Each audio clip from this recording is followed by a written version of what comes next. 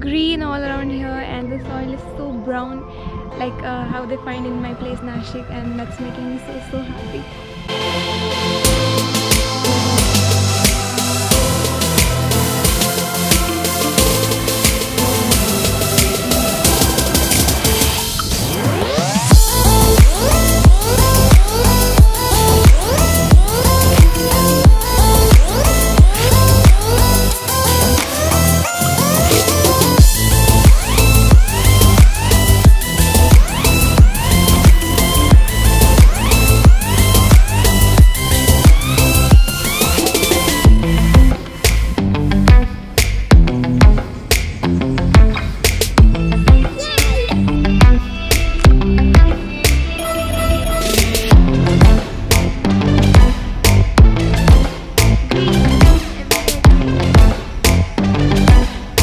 We have halted at a temple and like trying to communicate with locals so as to get a clear idea like where we should go and what we can do, what we are not allowed to do. But these people at this temple, they know they can speak only Kannada, so we are trying to figure out like ways to talk to our Kannada friends.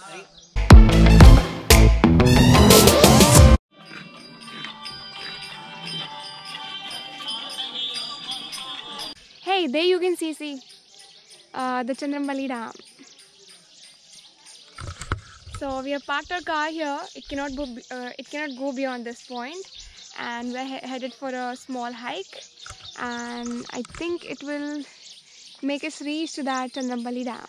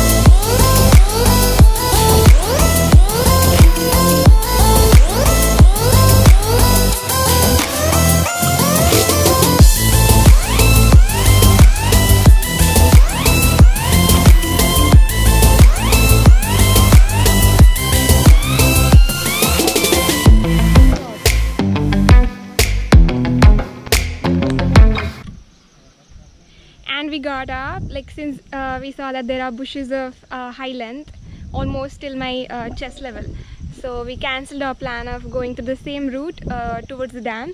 So we'll be taking the car route, and I don't know, it just doesn't feel like leaving this place. It's so beautiful.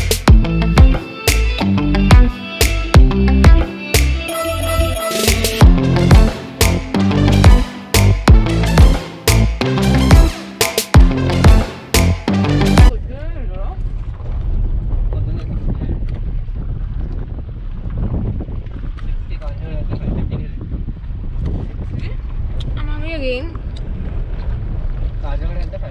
It's advised that whenever you plan a trip to this area, you should carry some kind of breakfast or meal from your home or like from anywhere, because there's a high probability that you'll not get any food, because we couldn't see any shops in that area.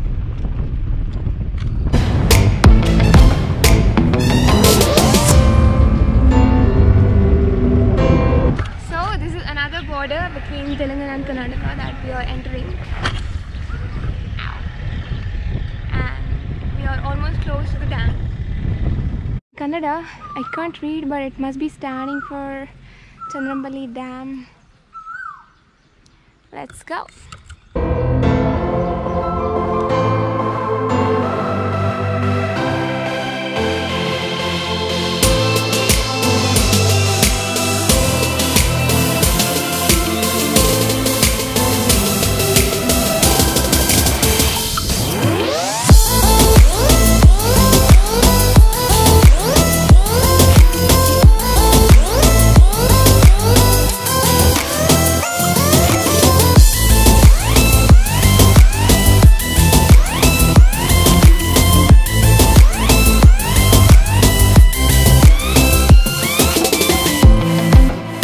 Yes, that's exactly the place where we're sitting, and after like hiking down, and had we taken the walking route, we would have been joined with this route from here, and it seems to be a completely walkable distance as compared to these 30 kilometers of car ride.